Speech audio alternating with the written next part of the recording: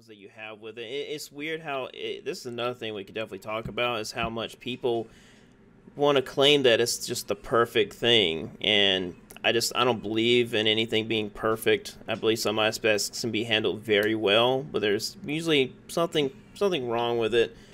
But Elden Ring does have problems, and I personally have never played a 10 out of 10 game, and I probably never will. Another thing is that Dark Souls is currently still number one. I don't want to put Elden Ring up there yet until I've seen more of Elden Ring. But personally, I would give Dark Souls the game maybe an 8.5 out of 10, and that's only because of stuff that doesn't feel finished in the game. But you got to consider, I mean, a game that doesn't feel very finished in some areas still getting 8.5 out of 10 just shows you just how impactful it is. And now, The Last of Us is in my top 5, but it's not over Dark Souls. But I would this might sound really weird, but I would rate The Last of Us higher than Dark Souls just because of how much more of a finished game it is compared to Dark Souls. But I can put a lot more creativity into my playstyle on Dark Souls 1 compared to The Last of Us. Yeah, The Last of Us, at least the one, it was very linear. Mm-hmm. You know, because it just followed that style of this is a story game. You're following the story of these characters, so of course it's going to be linear, and you're not going to be doing all this other stuff, I guess. Right.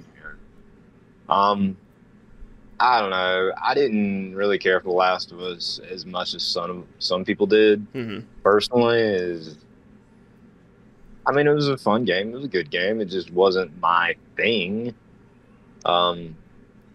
Because I played plenty of linear games. God of War. God of War, almost in the same style, being, you know, that you're following these characters' story, but there's so much extra stuff to do. Mm-hmm. And maybe that's not fair to compare The Last of Us to some of my God of War because they came out at completely different times, and you know. But I will take another game from that kind of, I'm going to call the clickers zombies, because I mean they're basically zombies. Yeah, yeah. There's no denying that. So, Days Gone. Days Gone was fantastic. I loved Days Gone. Yeah, I need to finish it. Yeah, well, I platted it out and tweeted that I platted it out, and then Xander Reese, the guy who did some of the music for the game, followed me. Oh, nice. And then after a while, one of the lead developers also followed me from The Last of Us. I mean, from Days Gone. And so that was just really cool how welcoming they were. You know, they just found my random tweet and were like, dude, we love that you love the game. You're a cool dude.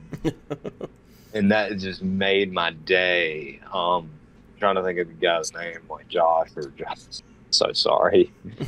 It was incredible, and the story was great, and there was like Dark Souls cover art for the bike. You could like change the decals and stuff. You're upgrading like your bike the whole game, and it was really fun for me. And it sucked me in so much, and it wasn't for everybody because the game did have problems on release. But I would rate that as strong. It was like a 9.5. Well, no, it was a 9 out of 10 for me. Wow. Doom Eternal, I got to give a 10 out of 10.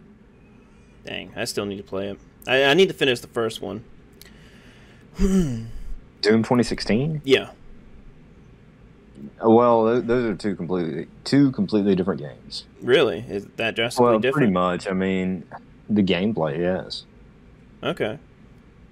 Yeah, it's completely different. In Doom 2016, you're not locked in there with the demons are locked in there with you. And in Doom Eternal, it's more so, I mean, halfway through Doom 2016, you are an unstoppable killing machine.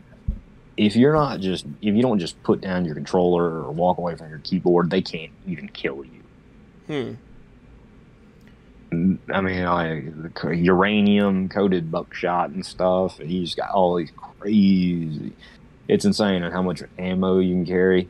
In Doom Eternal, in every single room, you're trying to constantly juggle how much ammo you have because you have to chainsaw enemies for ammo and all this other stuff, armor. You're having to burn enemies for armor, and you're having to freeze them to stop them in their tracks to get them to hold still for 5 seconds so you can launch a 3 homing rockets in their face and all this. And you're Wow. constantly juggling all these things in these really well-made arenas, and it was just so incredible for me. It harkened back to those old classic FPS so much, and it was just every step of the way. It was sheer adrenaline and pleasure.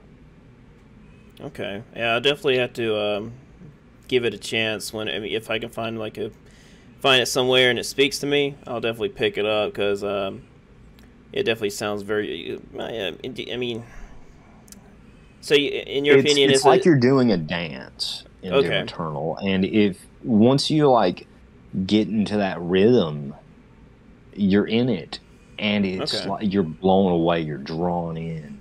Just chef's kiss.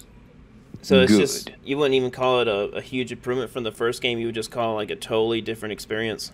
I would it's like an evolution from the first game. Okay. An evolution, and they nailed it. It's like evolution perfected. This is they took everything that Doom used to be and took all these elements at it and all these things that belong in it and perfected it. Hmm.